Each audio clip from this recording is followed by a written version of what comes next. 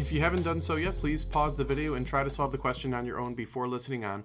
The key to solving this question was to note that the three rods can be treated as point masses if we assume that all of their mass can be concentrated at their center of masses. In other words, instead of looking at this vertical rod as an entire object that runs vertically, we can just imagine it to be a point mass located right in its geometrical center. We'll do that for all three rods. Now when we do that, we can locate the coordinate of those 3 points. You'll notice there's a superimposed y and x axes. So for this first point right here, the coordinates would be 0, comma, negative L divided by 2. For this point here, the coordinates would be L divided by 2, comma, 0.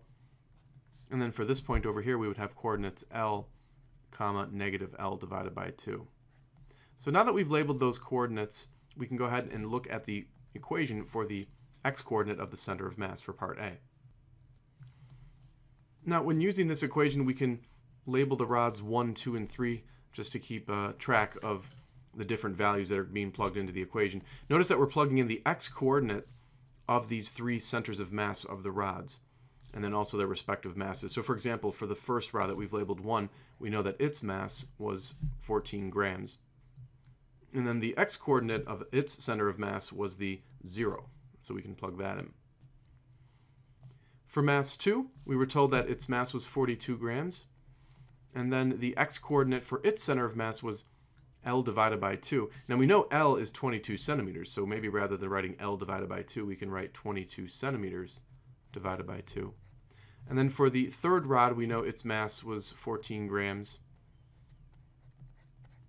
And then the x-coordinate of its center of mass was just L, so 22 centimeters. We can plug that in. And then on the bottom, we'll just sum all the masses together. And when you crunch all this down, you should get approximately, in fact exactly, 11 centimeters. So this would be the correct answer to part A. For part B, to solve for the y-coordinate of the center of mass, we're going to use this similar setup. Instead, though, we're going to be plugging in the y-coordinates for the 3 centers of mass of those rods. So we'll go ahead and plug in the masses and the y-coordinates for the 3 rods. So there are the values plugged in. Make sure you pause the video and just understand where each number is coming from.